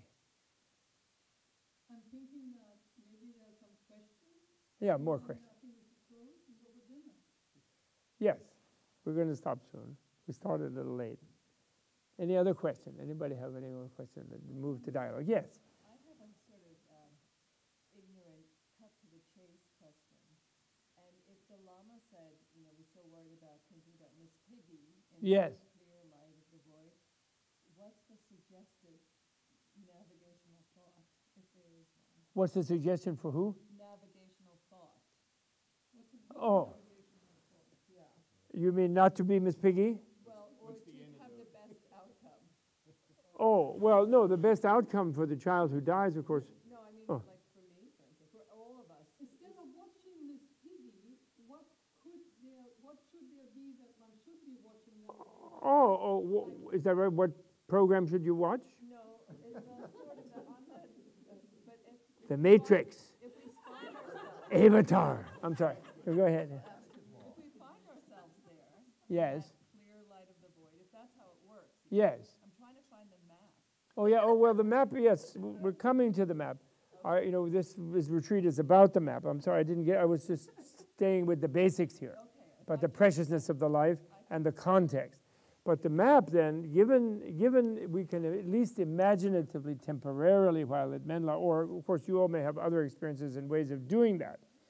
Once you get a context where you begin to think that you could understand anything new, you have unlimited potential, you will manage to confront these things, you can open to the thing. In other words, once you get out of feeling that you can't, then the map is what the Tibetan Book of the Dead provides. And then it does so on the claim of a scientific report, actually, accumulated by many people who experienced this and who did so lucidly and then made the description. It's a tradition in Buddhism called Abhidharma. Dharma can mean teaching or reality. Abhidharma means organized teaching, something like that. Super teaching and sort of scientific teaching.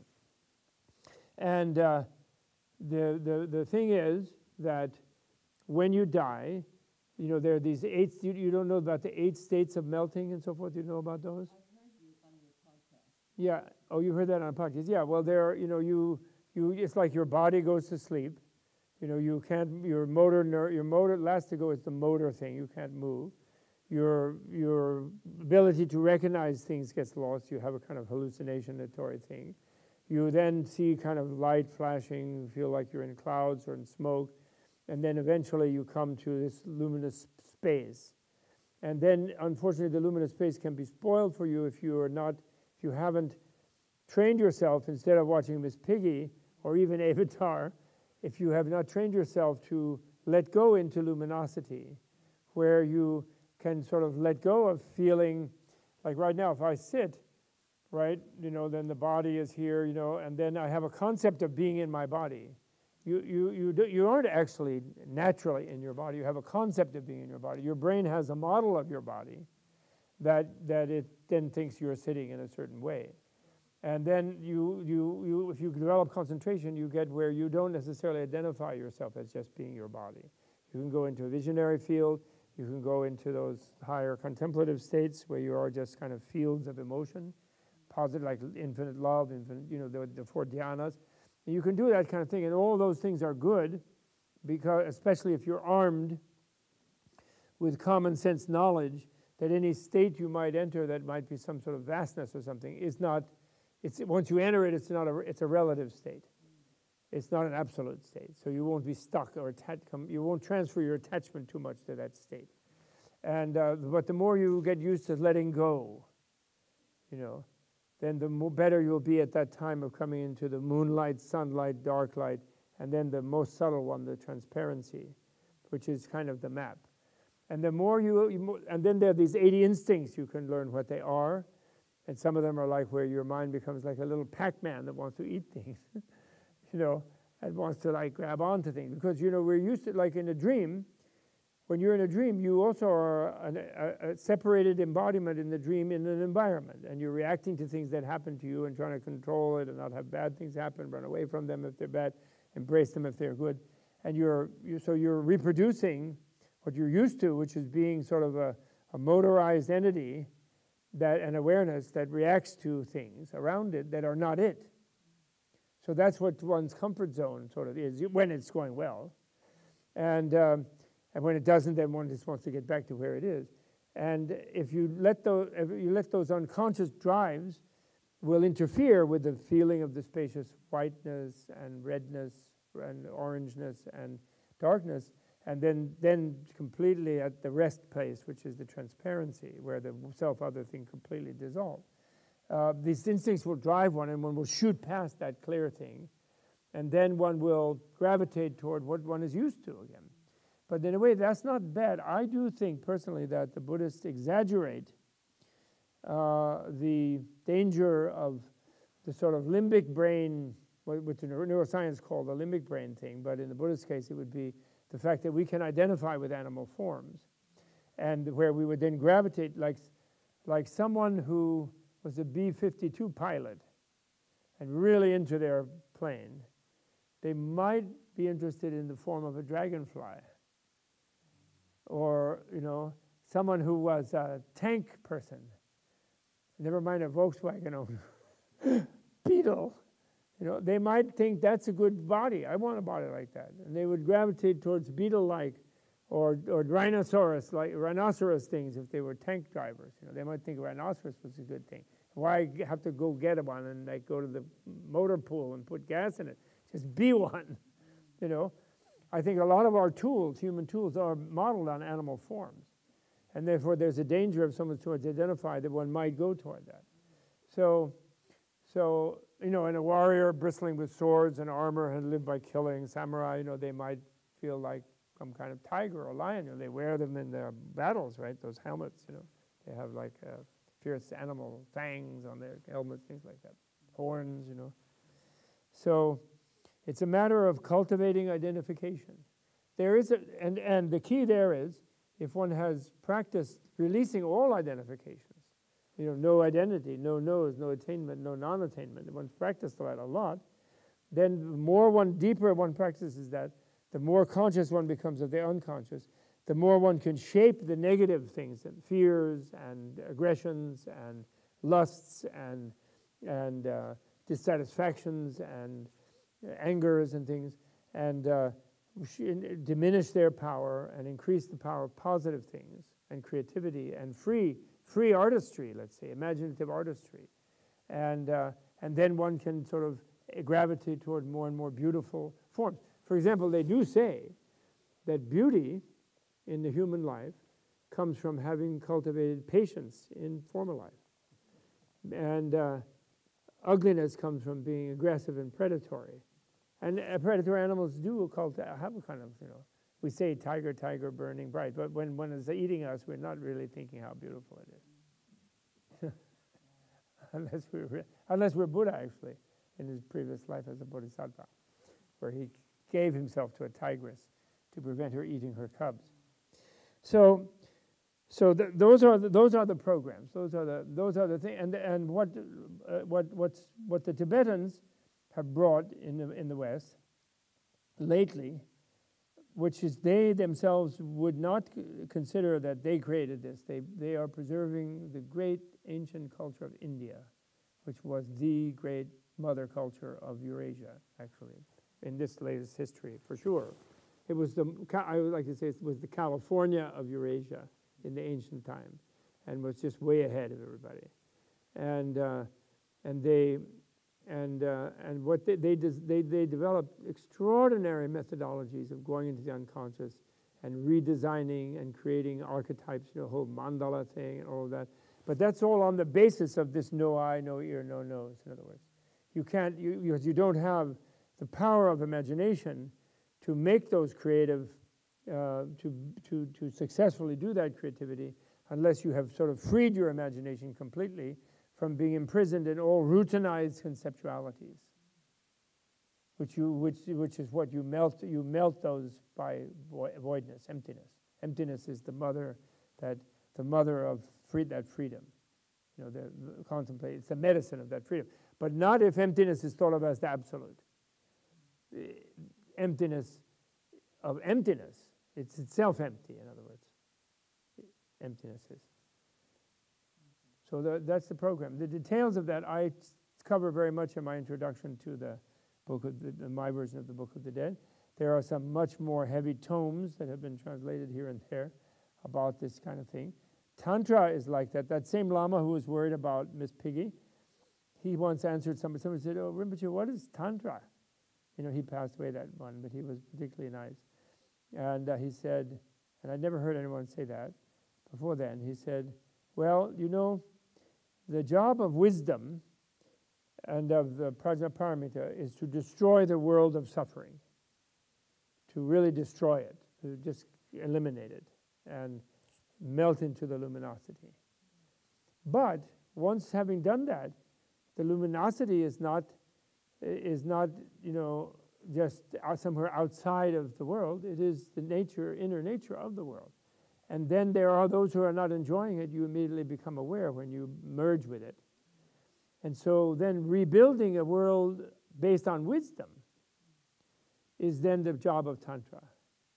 The methodology of rebuilding the world for the benefit of, to embrace, to enfold with maximum effectiveness those who are suffering and provide the medicine for them. That's what its job is. So there's no final. Emptiness does not destroy the world. It destroys the ignorance. And then the world is there to be shaped. And what you do when you realize emptiness is you take responsibility for reshaping it to whatever degree you can. And the highest ability to reshape is what a Buddha has, because you're sort of present everywhere in it. You're sort of merged with your materials, something like that. Okay? So that's kind of what we want to do. And then the bodhisattva, if the bodhisattva gets the imagination, if something triggers in a bodhisattva's imagination that, oh, one could be like that, it makes sense. Given infinite opportunity, given infinite past that beings have already become like that and left methodologies of how to do it, given the fact that might as well try something stuck here infinitely and it's boring to be infinitely suffering, then I want to be that. So then that becomes the bodhisattva vow. One then decides, I'm going to be a bodhisattva. I'm going to live for the bliss of all beings. And that's a motivation that makes the same meditation you could do where you're just trying to attain your own nirvana. The same thing becomes a bodhisattva practice when your motivation is you are doing that in the acknowledgement, although you don't yet viscerally experience it, of your complete connectedness to everybody else. So you're doing it in everyone else as well as in yourself.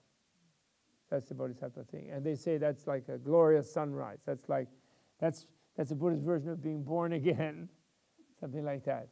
Because it's like turning your heart inside out. You're going to really focus, you're going to be altruist. Because then that's the only hope in an infinite setting, right? There's two ways of being in an infinite entanglement with infinite numbers of beings. Everyone can be just for themselves and battling it out with everyone else endlessly. It's hell, right? Or everyone can be in love with everybody else, only wanting everybody else to be happy. And if the price of that is, well, in one way you're included in everyone yourself, so, but mainly in outlook, forget about yourself, let them all be happy. If each one is doing that, then you get, instead of one person worrying about yourself, you have everybody else worrying about you. That's called a Buddha land. Sometimes I equate a Buddha land with John Belushi Food Fight Universe. Because in the selfish land, I got my dessert over here, my shimuso chocolat, don't look at it, I've got mine, I don't want to share it over at Buddhist retreat. Well, maybe I should, but no, I want it. That's one. And then Food Fight Universe is, oh, everyone here's to have some dessert. And then you give away your dessert, and then you get mushed with everybody else's thing, and then you throw it back. So it's a food fight. It's a dessert fight. Very, very unhealthy when you get sugar into it. We'd all be diabetic. But so that's possible. In other words, one has to first imagine that that's possible. And in the whole terrible thing, like I've been in many Zen centers, and they go like, beings are numberless, I vow to save them all. Then you say, are you going to have a future life? Oh, no, I'm a modern scientific person. I read The Inquiring Mind. I love Westminster, not me, no way. That's an old-fashioned thing, some old-fashioned, I don't know. Even maybe Steve Batchelor says maybe Buddha didn't even believe it in himself. Give me a break. Like, how can anybody be Buddha without infinite evolutionary canvas on which to draw or create a Buddha world, a Buddha verse, as I call it, Buddha land? How is that possible in one life? No way. So they're just mouthing something that when they say it, they know they can't do it. So then they're actually weakening their sense of self-confidence of their resolves and determinations. So that's why the first step is to meditate on the precious jewel of a human life endowed with liberty and opportunity. To realize how great each one of us is, with an amazing opportunity, and you bootstrapped yourself to it when you were a tiger, lion, crocodile, You were the crocodile who let somebody go, And then you got a worse jaw later, and not so long. Although even crocodiles, I used to rag on crocodiles. We're going to stop now. I used to rag on crocodiles, and then I saw one movie about an Indian alligator or crocodile in a river somewhere. And that mother crocodile buried all those eggs in some sand in a corner of the riverbank. And then she stood guard so the male crocodiles wouldn't come eat them. Apparently they're not cool, too. And then when they hatch and start wriggling out, and then birds come and predators and different things, she goes over there with this very clumsy, huge jaw, like a kind of spatula with big teeth, and she picks them up like this and takes them gets them in the water safely with this sort of shovel jaw that she has, because claws can't do anything.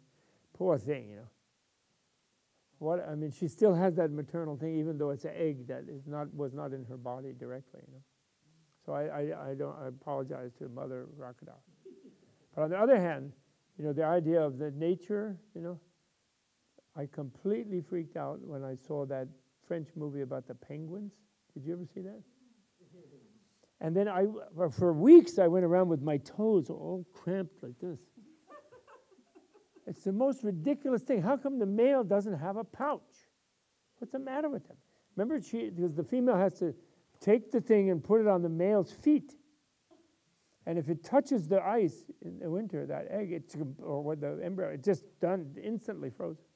And then the female has to go miles away and go and catch a what do they eat? Seals, fish. They eat some fish, and then they come back sliding on their belly, and then the male gives it back toe to toe. And then flipper, there's no hands, there's no basket, there's nothing. What a nightmare.